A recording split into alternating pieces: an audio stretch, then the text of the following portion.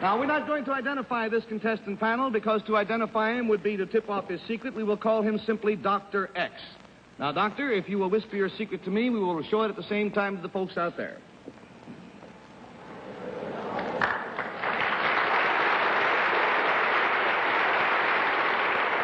Now, wait a minute. There is even more.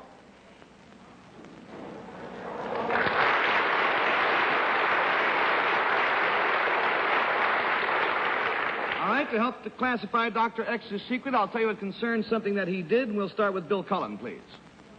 The name Dr. X always reminds me of those motion pictures like The Mysterious Machine of Dr. X or something like that. Yes. You didn't make any of those pictures, did you, Doctor? You didn't make any of those particular movies. No. No. Dr. X, is this something you did recently? Well, I'm still working on it, yes. Mm-hmm. Is it something you did and are doing then in the normal course of your work? Yes.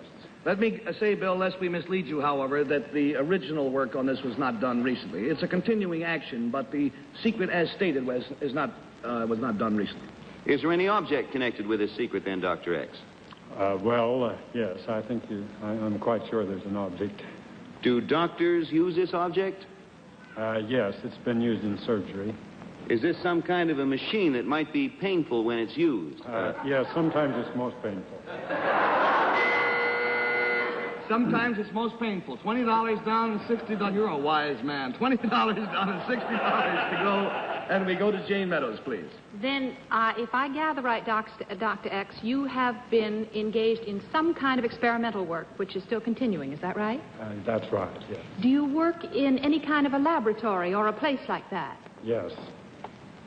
Would this remotely or in any way be connected with psychiatric cases? Well,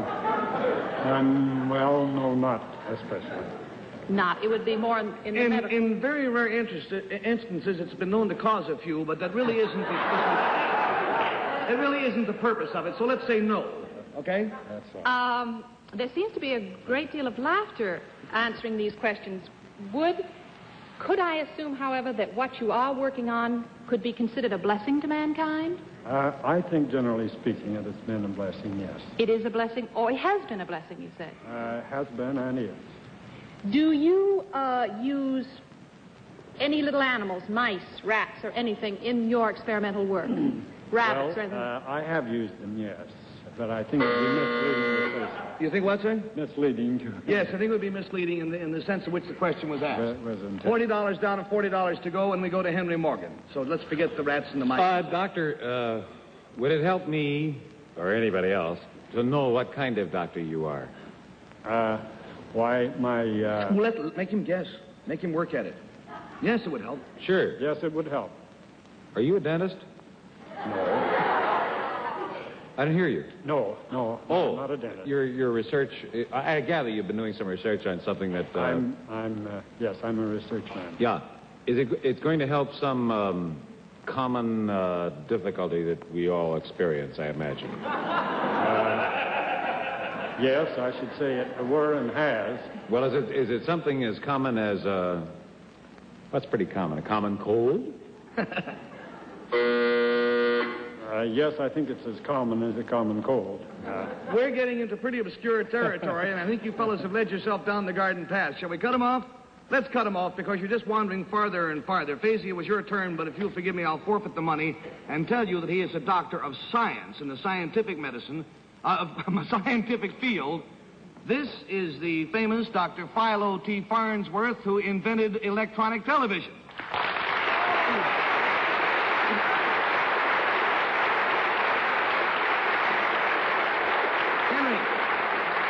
Doctor, truthfully, are you sorry? No, I'm not. Well, it's up to you. I asked him the same question. He said sometimes. He said sometimes. Now, he is, of course, the technical director of Farnsworth Electronics Company in Fort Wayne, Indiana.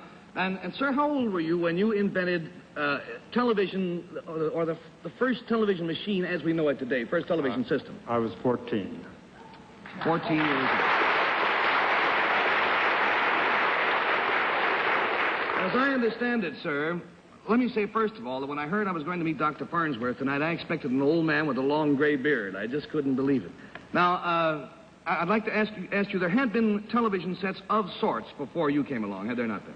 Yes, there had been attempts to devise a television system using mechanical discs and rotating mirrors and vibrating mirrors. But all mechanics, all mirrors? All mechanical.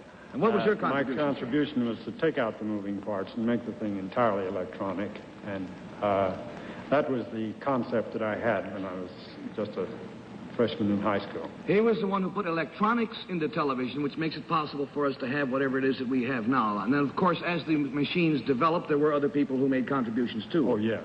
There are literally thousands of inventions important to television. And how many patents do you hold, sir, in the television field? I hold field? Something in excess of 165 American patents. 165 American patents. Let's go from the past, sir, the not-too-recent past, to the future. What are you working on now? Well, in television, we're attempting first to make better utilization of the bandwidth, because we think we can eventually get in excess of 2,000 lines instead of 525.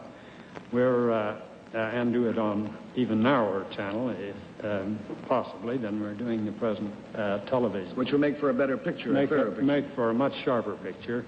Then we hope, we believe in the picture frame type of a picture, where the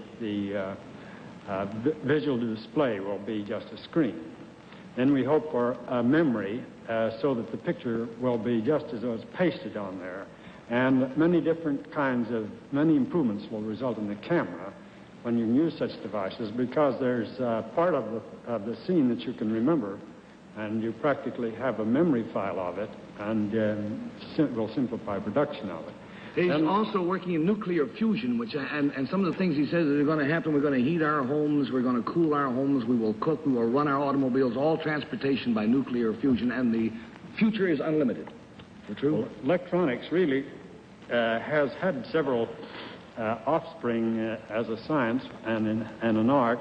One of them is nucleonics, and in the field that I'm essentially interested in now, or doing most of my work, is the taming of the H-bomb, the hydrogen fusion problem. Dr. Farnsworth, we could sit here for many, many hours and talk.